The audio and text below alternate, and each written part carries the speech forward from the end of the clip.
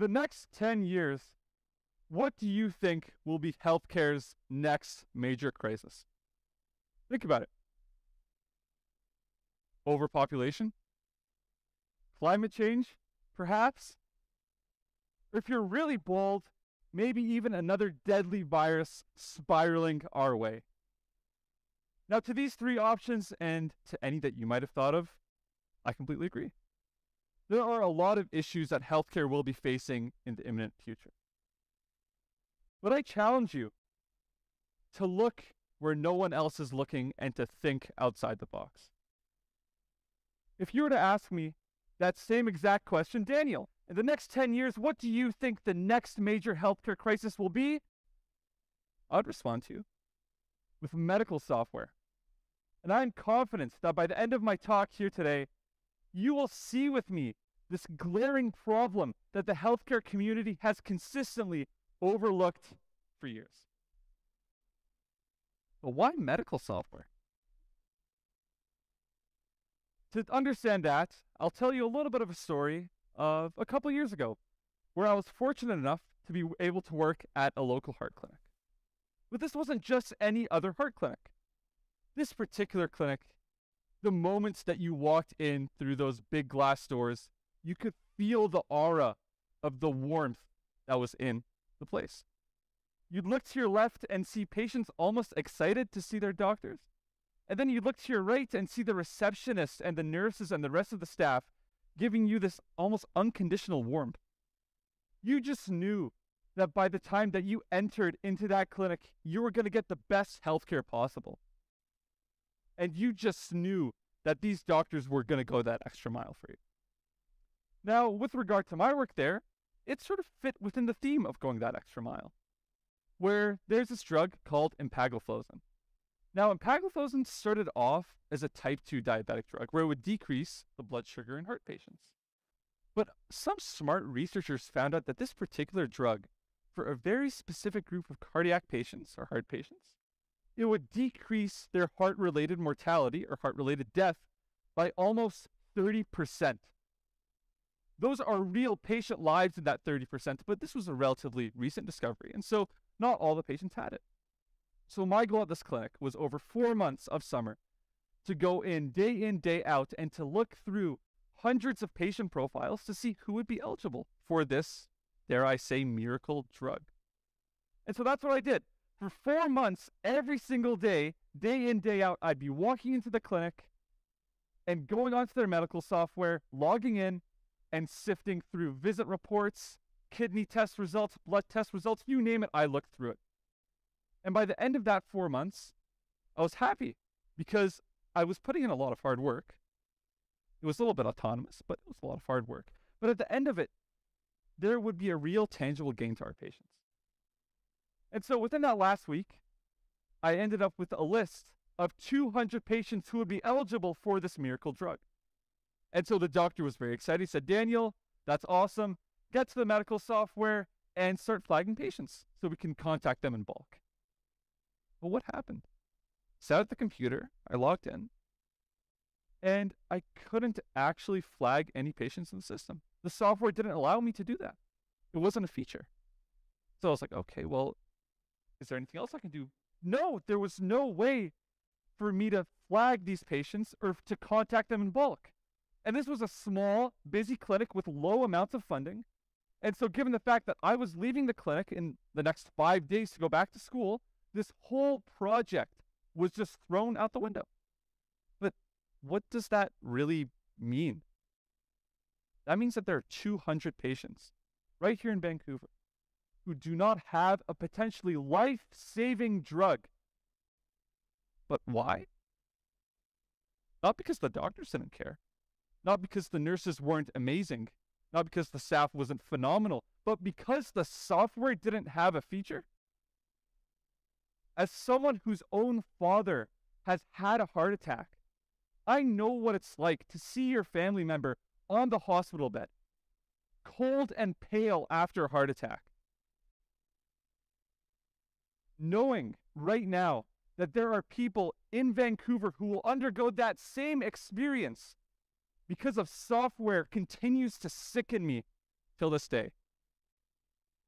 Now, I remember looking at those patient names, and I was just concerned. I was disgusted. I don't even know how I felt at the time. It was a mix of anger, disgust, and just general curiosity about why is this even allowed? Why can we have dysfunctional software in the clinic? And so, as a scientist, I tried to do what I do best, and that was to research and to find out what the problem was. And so I began with looking into what is the history of medical software. Now, for some background, medical software is commonly referred to as EMR, or electronic medical records. So it turns out that after about 10 seconds of research that the first EMR was made in 1972. Now, that's back when there's this crazy idea of these giant cylindrical blocks called computers. No one really had them in their homes. They were bulky and inconvenient and more of a concept at the time. But this initial idea of the EMR was important. It came from a sort of curiosity where it's like, what if we integrated the digital world with our health? But again, computers weren't popular at the time, so time went on, the 80s and the 90s. And then one particular group took notice. That was the insurance companies. They saw computers as a way to expedite the process of billing patients. And so that's what they did. And so insurance companies really fueled that start of the EMR. And so a lot of the big EMR companies that make this software, including the one that I was using, came from companies that used to just do insurance. And they sort of layered and layered and layered features. And that felt wrong. The basis of EMR growth didn't come from helping patients. It came from being able to bill them. But I needed some evidence. I couldn't just go out making claims about EMRs and how they are today without evidence. And so it turns out that Stanford Medical School was just as curious as I was. Back in 2018, Stanford Medical School partnered with the Harris Poll to evaluate the state of EMRs for doctors. And they started asking doctors questions. And the results that I found were distasteful. 71% of doctors say that EMRs contribute greatly to physician burnout. 54% of doctors say that EMRs take away from their career satisfaction. And almost half of doctors say that EMRs reduce their clinical effectiveness. They make them worse doctors because of the software. But why? I still didn't know why. I could see the end result, the outcome, but I didn't understand what the core of the problem was. Why was this happening? And so that's when I sent on a many-month quest to call and email as many doctors as I could. Now, this wasn't just within here in Vancouver, not just within the province, not even just within the country. Across North America, if a doctor had an email online, I probably emailed them. It took a long time, but we did it. And phone call after phone call, email after email, one thing became really clear to me. That no matter who the doctor was, what their background was, or what their specialty, personal interest, etc., one thing was common. One thing. And that was that doctors were spending more time trying to figure out and deal with clunky, old, outdated software instead of spending time with you, the patient. And doctors were worried that EMRs were taking away from that doctor-patient relationship. And in fact, that same Stanford study found that 60% of doctors say that medical software and EMRs need a complete uprooting, which is insane. Odds are that your doctor doesn't like their EMR and wants it to be completely changed from the system level. And that's a problem. Now, after these calls and these emails, I sat and thought to myself about what the future ought to look like. And that's where I coined the concept of EMR 2.0. EMR 2.0 is an idea that's founded in those original origins of the curiosity that led to the EMR being created in 1972. Not in the wave where the insurance companies came to try to full of profit. Now, the first question I asked myself in creating this concept was, what does it mean to be an EMR? Very philosophical question. To the uninformed, you might say, well, it's a place to store medical data, but not quite. The EMR is a sanctuary. It's the home base of every single clinic. It's the place where your complex health history for years and years and years has been distilled into this beautiful interplay of words, letters, and numbers. But we seem to have forgotten about that. And then I asked myself, well, okay, what's the purpose of healthcare? Well, that's right here in this room, the patients.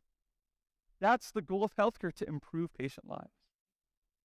And so I sat down and conversation after conversation created this concept of EMR 2.0, where what if, as a doctor, your EMR supported you instead of hindering you in your health? What if it enabled you to analyze your patient data in ways that you might have never thought were possible? What if maybe, in the future also, integrating some level of artificial intelligence where your EMR can actually help you make life-changing clinical decisions? That is the basis of EMR 2.0, where it's not rooted in billing patients. It's rooted at the patient level. Now, you might be wondering to yourself, well, Daniel, that's a great concept and all, but is this even possible? Well, I'm glad to say that it is. I've been fortunate enough to be working with doctors out in northern British Columbia, as well as here in Vancouver, to try to evaluate the state of a specific type of arthritis called osteoarthritis. And specifically what we're trying to do is evaluate how this disease manifests in rural Indigenous patients. And what we first started looking at were factors such as marginalization, socioeconomic status, things of that nature that have already been well reported in the literature. But I thought to myself, what about the role of EMRs? You got to imagine, if you're a rural patient, the nearest clinic to you might be hours and hours away. It might even be a flight away. And so with you also has to follow your data. And so you can imagine that if you are a rural patient, your data might be fragmented across a wide array of different clinics. So Dr. A and Dr. B might not know certain things about you just because of the fact that you keep on having to go between centers. And now what we've been working on is a protocol to try to streamline the data transfer process, where Dr. A and Dr. B don't have to ask the patient 100 questions every time they walk in. And they won't lose critical data that they need to be able to provide the best possible care. Now, that's just one way where EMR 2.0 isn't just about data storage. It's about reducing healthcare inequality. But no one ever thinks to look down that road. Now, it's important as the general public to be well endowed with knowledge about EMRs and how technology directly impacts your care in ways that you don't even know it does. Because bad software will always start as an inconvenience. If you're a doctor, it might start when your loading page takes a couple extra seconds too long. It might start when booking a patient or changing a time slot might take 3 clicks too many. Or it might even start where your data interface, your computer screen, just doesn't look that aesthetically pleasing and you don't want to go around clicking all the buttons to learn what it does. But my final question to you is, where do we draw the line between an inconvenience in healthcare and healthcare's silent killer? Thank you very much for your time.